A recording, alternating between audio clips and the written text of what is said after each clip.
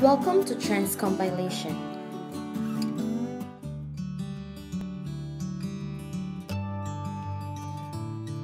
Philippine Coronavirus Update. The coronavirus disease, COVID-19, is an infectious disease caused by a new strain of coronavirus. This new virus and disease were unknown before the outbreak began in Wuhan, China in December 2019. On January 30, 2020, the Philippine Department of Health reported the first case of COVID-19 in the country with 38-year-old female Chinese national. On March 7, the first local transmission of COVID-19 was confirmed, who is working closely with the Department of Health in responding to the COVID-19 outbreak.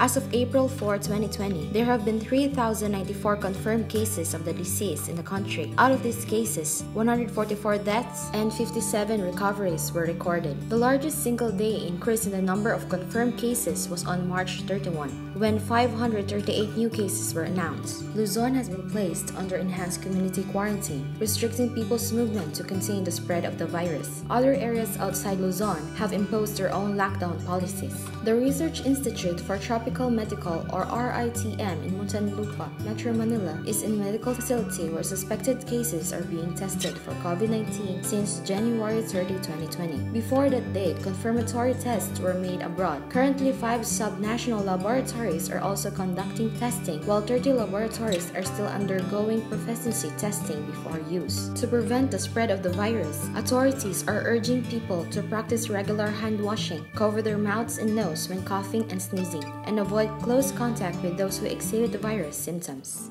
For more videos, please like and subscribe, and don't forget to ring the bell. Thank you!